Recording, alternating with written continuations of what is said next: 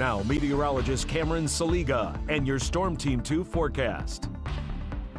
Yeah, we've been talking about some fog all through the morning hours. In areas, it is very dense. We see visibility right now not too great in areas. Dayton under a mile, nearly a quarter of a mile there into Springfield. We do up north have some visibility of 3 miles there into Wapakoneta and Salina, but take it easy on the roadways as you head out because those visibilities not too great here as we go early on in the daytime. Hour by hour, though, as we go through the day and into your afternoon, look at those temperatures getting up to the 50s yet again. The good thing today, we'll see some sunshine, but eventually we'll see those clouds move in as we go later into the afternoon and evening hours. We do have some wind alerts to let you know about. We do have a high wind watch for most of us here into the Miami Valley, and we are expecting wind gusts up to 60 miles per hour, and that's why we do have that high wind watch. You may be getting your garbage can from the neighbor's yard if tonight is your garbage night. Looking at wind gusts as we go through the day tomorrow, those winds upwards of 50, 60 miles per hour in terms of gusts. We'll have sustained winds upwards of 30 miles per hour.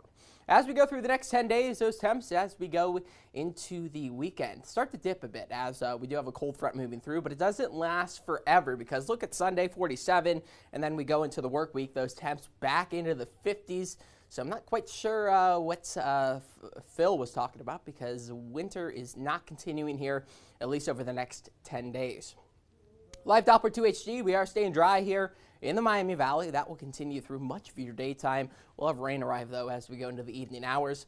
Temperatures right now, 24 there in Bellefontaine. Temperatures further south, right around 30 degrees into Oxford and Springboro. Feature track through the daytime, we see on and off cloud cover, but eventually at around 3, 4 o'clock, we see those clouds really starting to add on here and becoming mostly cloudy. Eventually, we do see those clouds take over and shower chances arrive as we go into the evening hours as the sun does go down. That continues for much of your nighttime, and then as we go into the morning hours for that work commute, could be a little bit wet and windy. So give yourself a little extra time tomorrow as well on the roadways. 52 for your high today. We do have early fog, partly cloudy skies, and then we get down to 43 tonight with those showers starting to roll through, winds increasing through the nighttime and getting upwards of 30 miles per hour tomorrow, gusting to 60 at times. 61 your high, though, tomorrow.